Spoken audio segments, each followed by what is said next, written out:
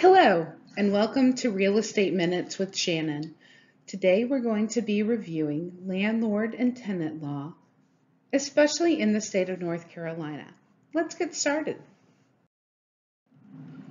Your learning objectives for this unit are to describe the basic concepts and terminology of the relationship between the landlord and tenant, to list and define the non-freehold estates, and to list the essential provisions of the North Carolina Residential Real Estate Agreements Act and the North Carolina Tenant Security Deposit Act. You're also going to be able to list the types and characteristics of leases, the essential and common provision of leases, and the application of the statute of frauds to leases and the requirements for recording leases, as well as defining the rights of the parties to a lease. Let's get started. There are a few terms that you need to know. First, the landlord is called the lessor in landlord tenant law. The tenant, the lessee. The lease is the contract between the landlord and the tenant in which a party agrees for valuable consideration, in this case the rent, to let another have occupancy and profit of the land for a definite period of time. A lease is a bilateral contract. Leasehold means that no transfer of title is going to occur between the landlord, the owner, and a new owner. The tenant is simply going to be allowed to use and possess the property, but won't have ownership rights. For the national portion of the exam, you also need to know privity of estate. These are the rights and duties that arise out of the property laws, like the exclusive right of possession under our bundle of rights.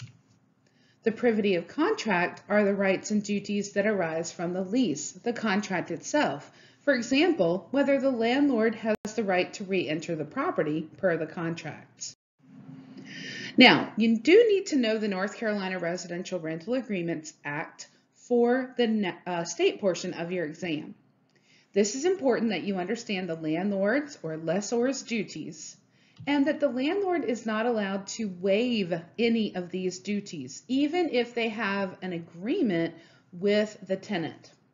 So first things first, the Residential Rental Agreement Act says that the landlord must keep the unit in a fit and habitable manner.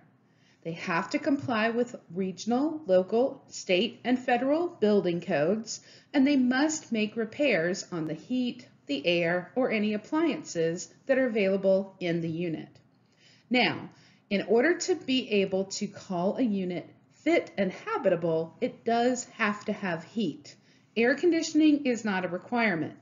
However, if the lease is made at a time when air conditioning is present on the property, then the landlord does have to keep the air conditioner working as a term under the lease.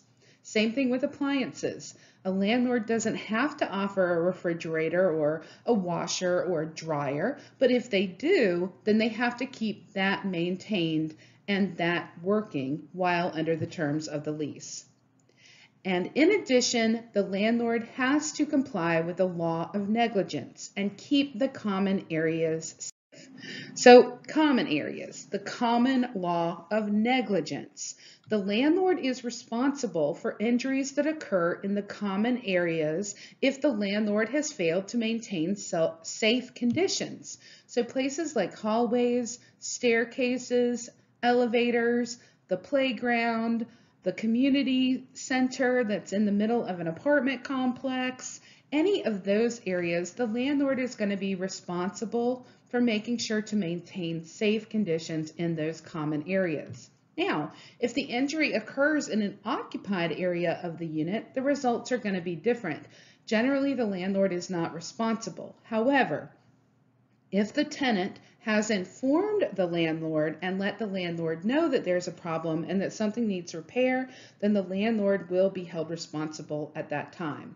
But under the common law of negligence, the landlord is responsible for the injuries that occur in the common areas, so the landlord is responsible for maintaining safe conditions in those common areas. All right, so we've talked about what the landlord is responsible for. Let's talk about the tenant's duties. The tenant is called the lessee, and they're responsible for keeping the unit clean. So they're responsible for the disposal of their trash and the cleanliness of the unit.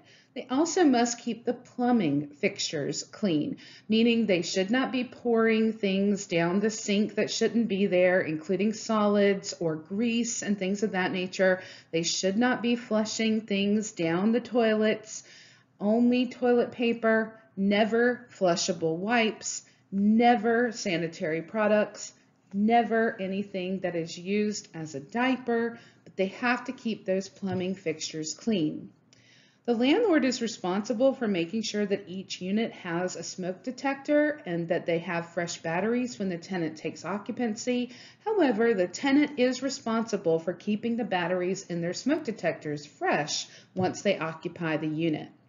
And of course, the tenant will be responsible for any damage of the property or any act of waste. They must properly maintain the property once they take possession of it. So make sure that you know the North Carolina Residential Rental Agreements Act, tenant and landlord duties. Now we're going to talk about 4 different types of eviction in this unit. There are 2 that are legal, 1 on behalf of the landlord and 1 on behalf of the tenant. This first one is not legal. It's called retaliatory eviction, and the tenant is going to have a remedy or a solution if the landlord tries to retaliate and evict them for doing something like asserting their legal rights against a landlord. So let's say, for example, a landlord is not producing a fit and habitable unit, and the tenant has asked repeatedly for the landlord to make repairs, and they simply have not done their part. So the tenant has rights, and the tenant is allowed to do things like complain to a governmental agency. They can request repairs. They can exercise their legal rights under the lease as well as under state and federal law, and they have the right to organize together.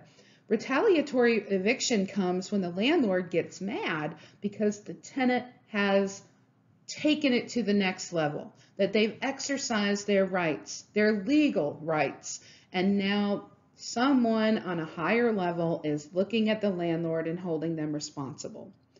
So the landlord can't then look at the tenant and say, I can't believe that you turned me in for that, or that you asked the government to help you. I'm coming. I will make sure that all of this is taken care of, but I can't tolerate this. You're going to need to move out. They cannot evict a tenant under retaliation. A tenant does have the right of a constructive eviction, however. If the tenant is living in a unit that is not fit, that is not habitable, then they ask the landlord to fix it and repair, and the landlord repeatedly ignores them or does not do the job as it needs to be done, then the tenant does have the right under constructive eviction laws to cancel the remainder of their lease and vacate the premises if that landlord repeatedly fails to make the requested repairs. Now you want to document this well. As a tenant, I would put in writing every single time I made a rent payment that there are repairs that need to be made, and I would enumerate what those were. So constructive eviction deals with bad construction. It's an easy way to remember that. If the unit is no longer fit or habitable, the renter is allowed to vacate the property and stop paying the rent with no penalty for breach of contract. However, under constructive eviction, you have to physically move out. The renter cannot stay there and live there and simply withhold their rent. Now, North Carolina does have a Tenant Security Deposit Act, and you do need to know these rules for the state portion of your exam. The landlord or the property manager who is managing a property for a landlord does have duties in accordance with the tenant security deposits. Number 1 is that all tenant security deposits need to be returned to the tenant within 30 days of the end of the lease or of vacating the property. Unless, of course, there are damages, then the landlord has to provide a detailed list of the damages and the cost to repair those. And they can retain any part of that deposit in order to be able to make those repairs. More on that in a moment. Now, the Tenant Security Deposit Act does have maximum deposits that can be requested by the landlord or agent, and that depends on how long the rental is for. If you're on a week-to-week rental, the maximum tenant security deposit is 2 weeks of rent. On a month-to-month, the maximum is 1.5 months deposit. If it's greater than a month-to-month, the maximum is 2 months of tenant security deposit in rent. Now you might be wondering, well, what about our furry friends? I have a pet, and the last time that I rented an apartment, they charged me a tenant security deposit, plus they charged me a pet deposit. Well, pet deposits are okay too, as long as the sum of any pet deposit and the tenant security deposit does not exceed the maximum under the law. So for example, if you have a pet and the landlord is charging a tenant security deposit and a pet deposit, and you're on a 12-month lease, which is greater than a month-to-month lease, then the maximum that that landlord can request is 2 months of rent. Anything outside of that, they're going to have to call it not a pet deposit, but a pet fee. Pet deposits can be refundable or non-refundable. It depends on whatever they write in the lease as a lease provision. And remember that service animals are always permitted, free. They are not considered pets, and no security deposit is required.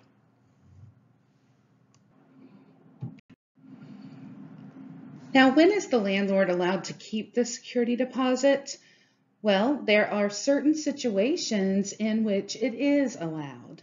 And remember that the tenant security deposit is keeping that deposit safe so that it can be refunded to the tenant.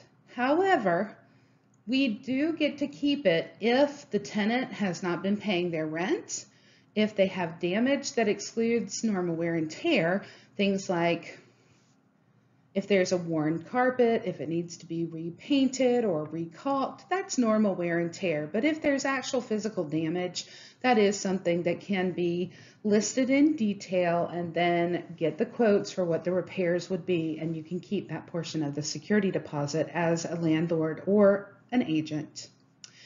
The breach of the lease term also will allow permitted keeping of the security deposit, especially with the cost of re-renting if the unit has not been re-rented because of a broken lease, and any unpaid bills. So when a tenant moves out, they should go through the process of having their utilities disconnected and making sure that they take care of any bills. However, there are some times in which they do not leave a forwarding address, and therefore the unpaid bills come to you, and therefore the tenant security deposit can be used in order to make sure that that is taken care of. All right, so the way that movies and TVs teach us about a landlord's ability to evict is unfortunately usually not the case. These we call self-help evictions. So we're not allowed to kick someone out. We can't change the locks, we can't post a false legal notice on the door, and we cannot seize or destroy personal property for non-payment of rent. The only way to legally evict a tenant as a landlord is to go through a judicial process to take them to court. So it's called a summary ejectment. You file that through the district court, and it's tried before a magistrate in small claims court. If you can prove that criminal activity has been performed by the tenant at the unit, then that can bring about an expedited eviction, but otherwise you're going to be waiting for the court process to take its time. So what's the process? The landlord files the complaint for the summary ejectment, and then the clerk of courts in the county in which the unit is located will complete a summons and assign a trial date. A copy of that summons is going to be sent to the sheriff's office, and a sheriff's deputy will be serving the tenant with 7 business days to answer the complaint. The landlord is the plaintiff, the tenant is the defendant, and they go before a magistrate in small claims court in order to settle that claim. All right, not included in the North Carolina Residential Rental Agreements Act is the Vacation Rentals Act. This is a separate act specifically designed for vacation rentals, and yes, it is okay if you are an owner of a vacation rental or an agent who is managing vacation rentals to collect security deposits from tenants, whether it be short-term or long-term. So security fees are collected by an owner for vacation security deposits, and that is allowed under the Vacation Rentals Act, and the tenant is entitled to a refund of that deposit if the property is unavailable. For example, a mandatory evacuation because a hurricane is coming through.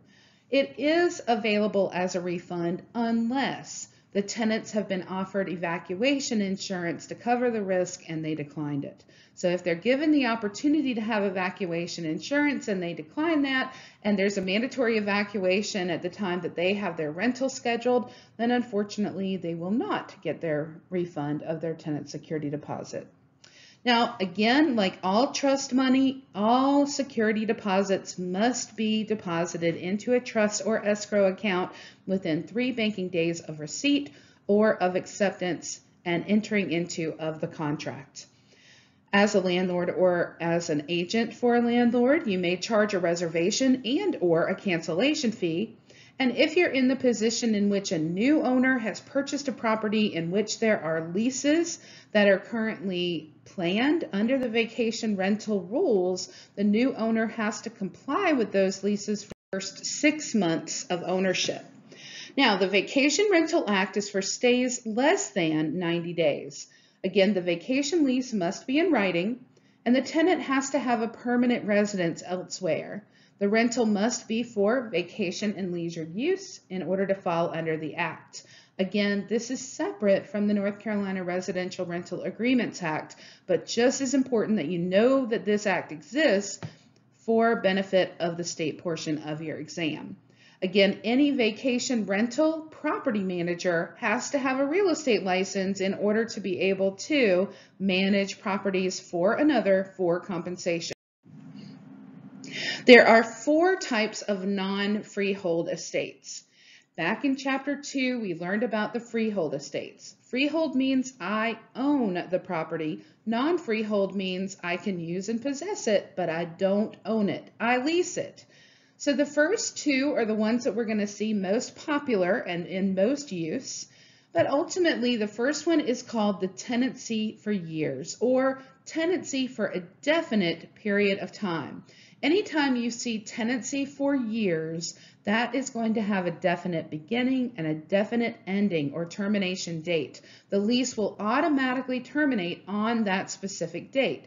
This is mostly used in residential rentals. And for example, if you have a tenant that signs a 12-month lease that starts on August the 1st and runs for the 12 months ending July 31st, that's a definite ending date. That is a tenancy for years, and that means that the lease ends on July 31st. That's when possession ends and the tenant needs to vacate. So if Chip gives his house to Dale for 15 years, Dale has a term of years. There's a definite beginning and a definite end date. 15 years, that's it. If Chip gives his house to Dale for 5 minutes, Dale has a term of years. So anytime that there is a specific start and stop time, that is going to be a tenancy for years. On the other hand, a periodic tenancy is a state from period to period. There's a definite beginning, but the end is open. So it's an indefinite ending. And at the end of that period, it automatically renews until either party gives termination. So it's, for example, a month-to-month lease, a week-to-week lease, a year-to-year lease. If it doesn't have a specific end date and it's indefinite in nature, it will automatically renew until either the landlord or the tenant specifically terminates. So if Donald conveys an apartment to Mickey for an indefinite period of time for periods of 7 days, Mickey has a periodic tenancy. Each period is 7 days, and that would be a week-to-week periodic tenancy. If Donald conveys an apartment to Mickey for an indefinite period of time and they make an arrangement that the rent money must be paid to Donald on the first day of each month, then that period is presumed to be 1 month, and the tenancy would then be a month-to-month periodic tenancy. If Donald conveys an apartment to Mickey from year to year, this is obviously a periodic tenancy, the periods for which are 1 year in length. Don't get that confused with a tenancy for years. The difference between a tenancy for years and a periodic tenancy is that the tenancy for years has a definite ending date. That is an automatic termination. And in a periodic tenancy, it has an open end date, indefinite ending, and therefore it automatically renews from period to period until the landlord or the tenant put in notice of termination. The next type of non-freehold estate that we're going to talk about is a tenancy at will. So if you've ever had someone tell you, sure, you can use my house at the beach for the weekend, that's not a problem. Have it, enjoy it, it's fine.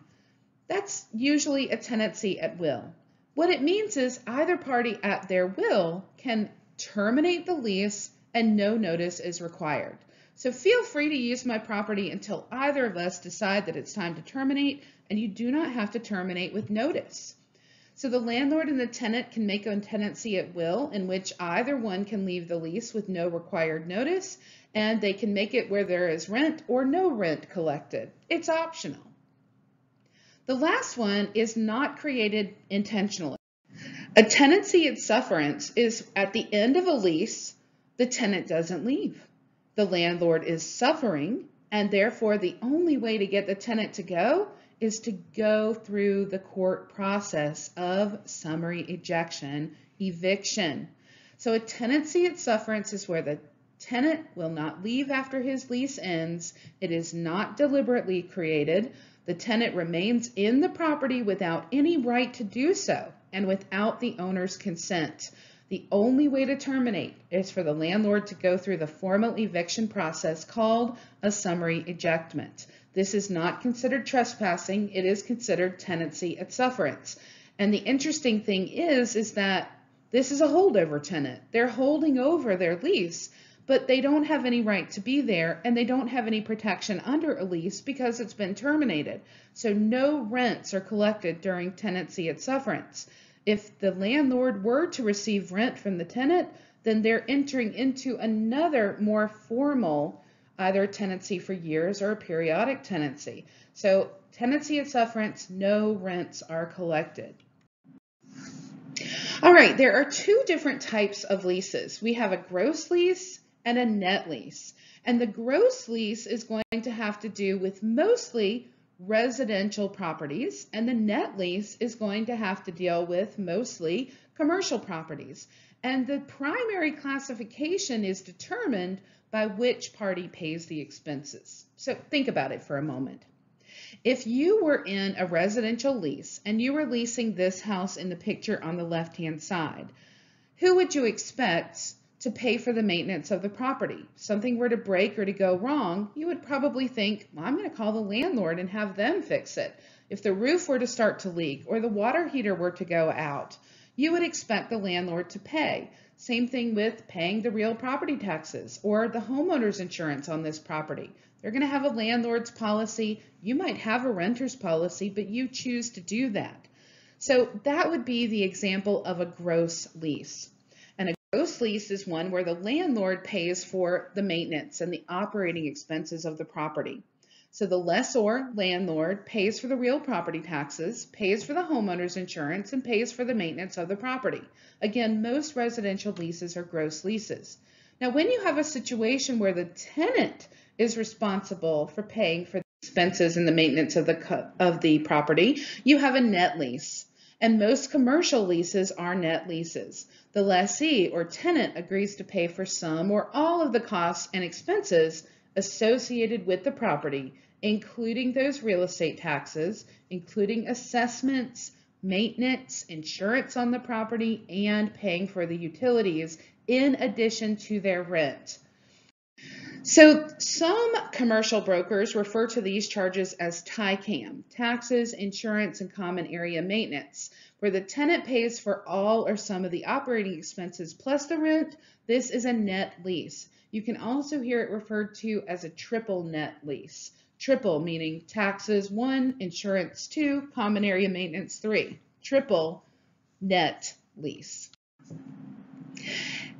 Under the different types of lease agreements, you can enter into a specific type of lease.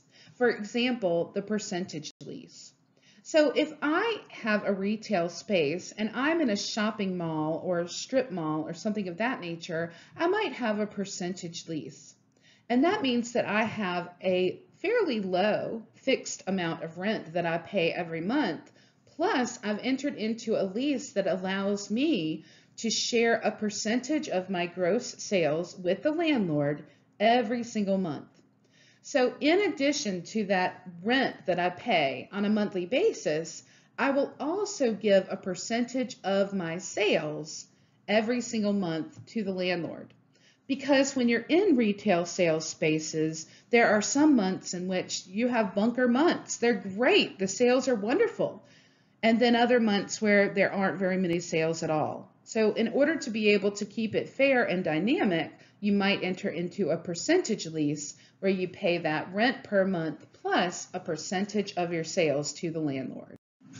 In a graduated lease, the rental amount grows over time by a fixed amount that is agreed to and specified in the lease contract up front. In an index lease, your rental amount will change in proportion to changes in the consumer price index or other similar measurement. This is very common in office building rentals. In a ground lease, you have separate ownership of the land and the building where the land is leased, not owned. So for example, in the picture that you see here, the ground we're renting, and that's usually for a very long amount of time. A usual ground lease is about 99 years, and you can build to suit whatever you want on top of that land. So I own what's on top, but I do not own the land itself.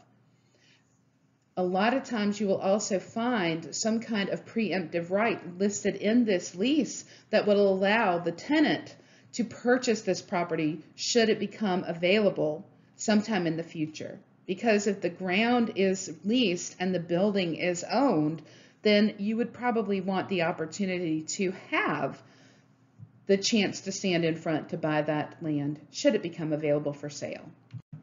In a mineral lease, the mineral rights have been leased out and the lessee has the right to search for and mine for minerals during the lease period.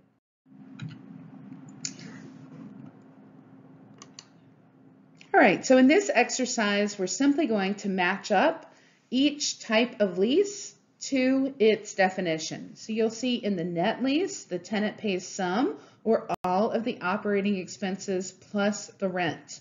In a gross lease, used in most residential leases, the landlord is going to pay for most of the operating expenses. In an index lease, the rent is based on an index like the consumer price index. In a percentage lease, that's used primarily in retail space. The tenant pays a percentage of his gross receipts to the landlord as part of the rent. In a graduated lease, that's a lease where there are systematic increases in rent that are agreed to upfront in the lease contract. The oil and mineral lease must be in writing and entitles the lessee to mineral rights in the property over the period of their contract. In a ground lease, you lease the vacant land for a long period of time. And finally, in a full-service lease in multi-tenant commercial property, the lessees share the overall operating expenses. Now, common lease provisions say, in addition to those essential elements of every contract that we learned, CLAP, C-L-A-P, consideration, lawful objective, assent or mutual agreement of the parties, and legal capacity of the parties, you want to have in your lease certain provisions that will answer questions about things like the tenant's use of the property. What are the conditions for use? Are there environmental matters that need to be included in the lease provisions, especially for industrial leases? What about the fixtures? We learned about trade fixtures being personal property of the tenant, but are there specific provisions that need to be made about the fixtures? What about who's going to be responsible for the repairs? In a residential lease, it's usually the landlord. In a non-residential lease, it's usually the tenant. But we need to make sure that that's specified. Also, in commercial properties, upfitting is important to be able to have in your lease provisions because you want to understand that most commercial spaces you rent a shell. You have a floor, you have a ceiling, and you have walls around you, but there's a big empty space that needs to be upfitted. Whether you want to put in office cubicles, whether you want to put in a break room and bathrooms, if you want to put in actual walls for different offices and conference rooms and things of that nature, there needs to be a provision in the contract about how upfitting is allowed, who will be responsible for it, if it needs to be approved, etc. You also need to have a conversation about subletting and assignments. So remember, in contract law, assignments say that the first tenant may be allowed to assign his lease provisions or his lease contract to someone else. However, in an assignment, you might or might not still be held liable for whomever has taken over the contract. So in this case, we need to know, is there or is there not going to be a release of liability in an assignment? Same thing with a sublease. Are we going to allow them? If the first tenant allows the second tenant to use part of his lease until he returns, that's a reversionary interest. But who's going to be held liable in the event that the second tenant breaches the contract, doesn't pay as agreed, etc.? Also in the lease, you need to talk about default. What happens if there is a breach, non-payment of rent, for example? What is the term of the lease, and is there a renewal clause? And where are those preemptive rights? Do we have an option? Do we have a right of first refusal? Do we have a first opportunity to purchase? Again, in that ground lease, do we give the right to purchase at the end of the lease to the tenant? And then we agree to a price in advance or a price formula in advance, or is that going to be determined sometime in the future? There should be a lease provision about the landlord's right to enter during the lease term. Just because you own the place and you have a key does not give you the right to enter at any time. There should be rules around when the landlord has the right to enter the unit. Write it in. And then termination. When is this contract over? Does mutual agreement terminate it? What else would terminate it? Finally, we have the landlord's implied covenant of quiet enjoyment. Now, enjoyment is one of the things that we learned under the bundle of rights for real property. And enjoyment means that there are no third parties that would have an interest in the property. This saves the same that we learned in the bundle of rights. That landlord's implied covenant of quiet enjoyment says the landlord is going to provide a good, clean, non-defective title and provide the tenant with quiet enjoyment. So they have the continued possession of the property. The landlord has no right to enter the property unless the lease permits him to do so. And the owner is also paying against any liens that might be on the property, like a mortgage, so that the tenants don't show up one day after paying their rent month after month to an eviction notice that says the mortgage is being foreclosed upon. Quiet enjoyment says we are not going to create any title defects that would hurt your ability to use and possess this property while your lease is in effect. Okay, what happens when you have an issue that should have been listed in the contract provisions but wasn't? Any issue that affects the lease provisions but is not specifically addressed in the lease contract is called a silent lease issue. And these are the things that you want to consider and think through and make sure that you add in specifics to that contract so that they don't arise. But there may be some things because people are creative. If a tenant wants to put a portable dishwasher in his apartment and the lease doesn't say that he can and the lease doesn't say that he can't, do we ask for permission? Do we ask for forgiveness? Ultimately, you want to make sure that you talk about these things and maybe have a provision that if something's not listed, what the process is for getting permission for those items or having a conversation about them. All right, so terminating a lease is very similar to the contract termination or discharge of a contract conversation that we had in contract law, where the parties can mutually agree to cancel or terminate the lease as the contract. Again, when the lease term expires, that will automatically terminate a contract. And operation of law will also terminate a lease contract. When you have something like condemnation under eminent domain, the law says we're taking the property. The lease can't continue, and so therefore we have to terminate. It wasn't my choice, it wasn't your choice, but the operation of law said it has to happen. And again, material breach of the contract, where one of the parties does not hold up the promises that they made, is going to terminate the lease. Lastly, I do need you to remember that death of a landlord does not terminate a lease. It will stay in the estate. It will go forward and be charged on his heirs, successors, or assigns. So death of a landlord does not terminate a lease. Let me say it again for testing purposes. The death of a landlord does not terminate a lease. Now, just one more word under condemnation, under eminent domain. Again, this can cause a lease to terminate, but there are two situations that might happen. Total condemnation, where the government takes the entire property, or partial condemnation, where the government takes only a portion. Obviously, under total condemnation, if that terminates a lease, then your tenant, the lessee, is going to be entitled to compensation from the lessor, the landlord, for the remaining value of their interest in that lease. The partial condemnation says, well, the whole property isn't being condemned. We're only going to take a portion of it for eminent domain. And so that gives your tenant the opportunity to choose.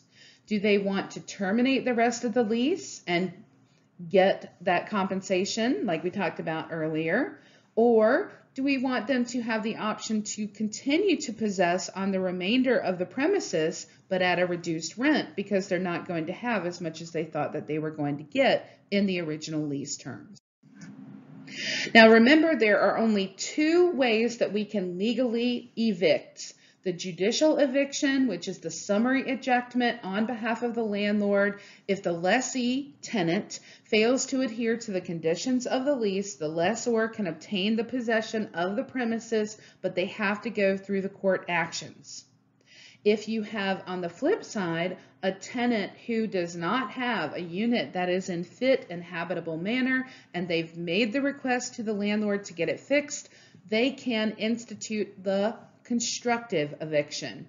And that is where the lessee tenant is entitled to vacate the premises, terminating their lease, stop paying rent, and ultimately sue for damages. Now, the statute of fraud, as we have reviewed before, does remind us that any lease that exceeds 3 years in length must be in writing and must be recorded on public record to be considered valid and enforceable. Now again, most residential leases are not written for 3 years or more, but a lot of commercial leases are. Every lease that exceeds 3 years in its length must be in writing and recorded in public record to be considered valid and enforceable. So let's make sure that you have learned what you are required to learn in landlord and tenant law. You should, now that we have completed this lesson, be able to describe the basic concepts and terminology of the relationship between the landlord and the tenant. You should list and define the non-freehold estates. There are 4. Also list the essential provisions of both the North Carolina Residential Rental Agreements Act and the North Carolina Tenant Security Deposit Act, and describe the laws that protect residential tenants and residential eviction laws and procedures. You should be able to list the types and characteristics of leases, including the essential and common provisions of leases, and describe the application of the statute of frauds and the requirements for recording leases. In addition, you should be able to define the rights of the parties to a lease agreement or contracts. I hope that you've enjoyed this lesson. Thank you for being here with me, and I'll see you next time.